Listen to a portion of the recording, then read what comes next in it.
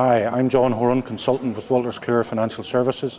This morning's breakfast briefing was on the new Bribery Act and the idea of bribery and corruption in the UK. Our distinguished panel of speakers were Elizabeth Robertson, Susannah Cogman, Steve Locke and Bimal Shah. At the end of the breakfast meeting, I had the opportunity to individually ask them some significant questions relating to the new legislation. Elizabeth, with the new Bribery Act, a lot of firms are very concerned with the issues surrounding entertainment and they're afraid of falling foul of the legislation as a result of that. What's your take on that? My take on that issue is that business needs to continue with its monitoring of gifts and hospitality in a sensible way that's friendly to business, to ensure that they keep transparent and contemporaneous records, and essentially to make sure that they know what's going on in their business, but not to overreact and not to prevent what's legitimate entrepreneurial activity.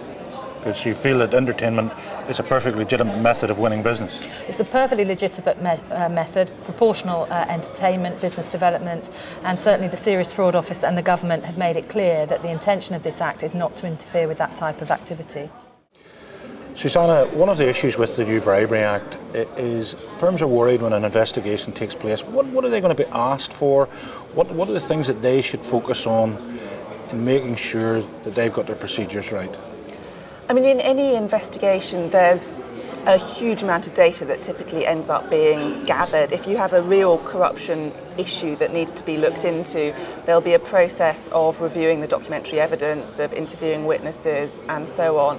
And that really needs to be done so that the company can properly understand the facts before they make a decision about how they're going to handle that, how they're going to deal with the regulator, how they're going to deal with law enforcement. But in addition, a key part of that will be demonstrating what the control environment was in place within the company at the time.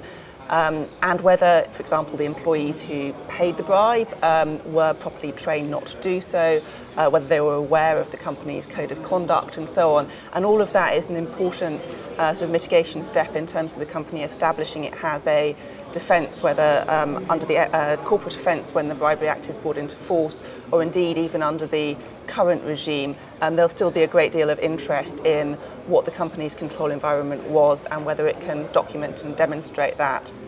It can be difficult because investigations can take place into events that took place a very long time ago. There have been a number of high-profile corruption cases recently in the news that stretch back to for 10 or even 20 years. So again, it is the importance of not only having procedures and training, but also documenting that and keeping records of that so that if a problem arises in the future, one can point to what was in place at the company at that point in time. Steve, obviously with the new Bribery Act coming into force in the United Kingdom, there is a lot of concerns around the idea of multinationals. How are they going to implement the Act in practice where they have subsidiaries or partner companies in other countries?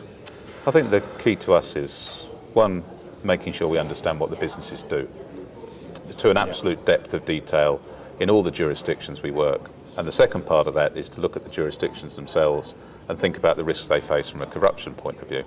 If we put those two things together, we've then got a much better idea of the risks we face in those jurisdictions, and then we can start thinking about controls and culture. But if we don't understand what we do and we don't understand the risk in those jurisdictions, we won't get very far. Just very much know your business. It's know your business, it's know your jurisdiction, and it's absolutely getting out to the outliers to the absolute extent of the business to find out what exotic things you do in exotic places. So Bimal, with the new Bribery Act coming in, what do you think is the most important thing firms can do to ensure they don't fall foul of the legislation? I always think of the key item that will make a difference. So if you focus on one thing that can make a difference, what would it be? To me, that's always going to be training. There's different types of controls. We can detect things after the event, but what can prevent that happening? Training. So culturally, the message needs to be driven from top down. Then employees need to engage at the right level to understand how they can make it work in real life. The type and methods of training need to be different. So there's standard types of training, which is computer-based training, which needs to be complemented via some form of face-to-face training that's quite interactive. We only remember certain messages, and it's those final messages that we put into practice in real world. So if we can spend our time appropriately on training, we'll get the most rewards.